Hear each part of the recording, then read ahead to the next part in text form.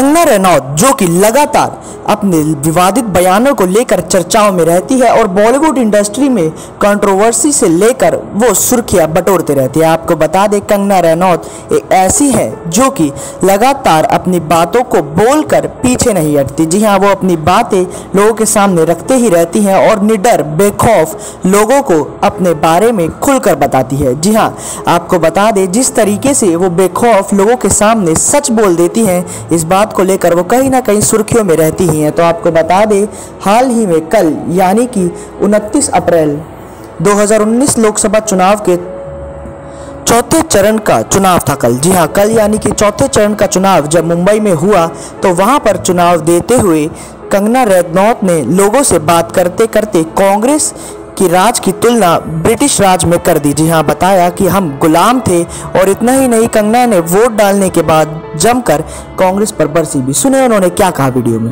और मुझे लगता है सही मायने में भारत अब आज़ाद हो रहा है, क्योंकि इससे पहले कभी हम ब्रिटिश, कभी मुगल, कभी इटालियन गवर्नमेंट के ही गुलाम थे। तो प्लीज़ अपना जो स्वराज का जो हक है उसको आजमाइए और यहाँ पे ज़रूर आज उसका उपयोग कीजिए। एंड जय हिंद। वेब न्यूज़ 24 से अमित शर्मा की रिपोर्ट।